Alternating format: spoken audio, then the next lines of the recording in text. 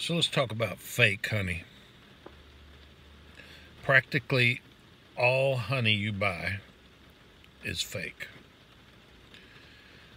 You go into a cheap outlet store like the dollar store or the Everything's a Dollar or one of these any sort of lower end store, and it'll even say on the fake honey, it'll say, if you read in the small print, that it's fake honey.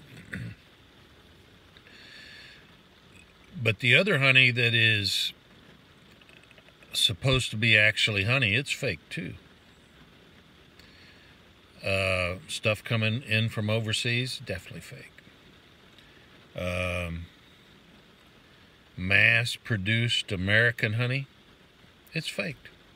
I'm a small beekeeper, and as a small beekeeper, I can fake honey myself if I choose to.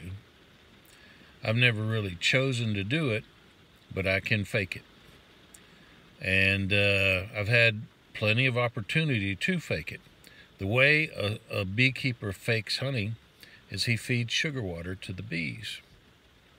I feed sugar water to my bees in the winter, and then I quit about April.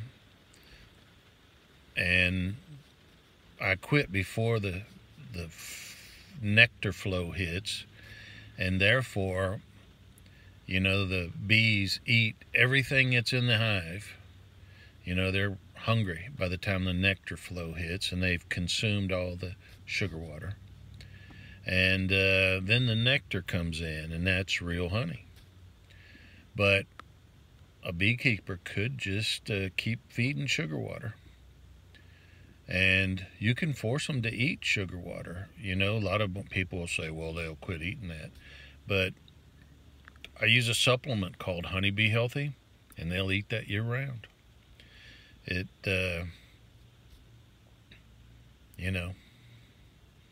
I could put out 5-10 gallons of that a day, and it would show up in the honey super.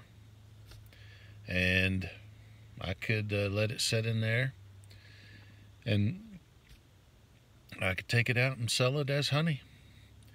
Pay, 50 cents a gallon for it and sell it for $60 a gallon.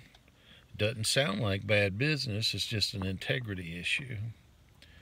And so I don't do it, but it can be done. And a lot of people are doing it. So fake honey is a real issue in America. If you want real honey, you need to know a real beekeeper that is not faking it for you.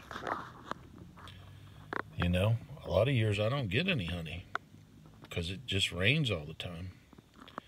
So, fake honey, it exists.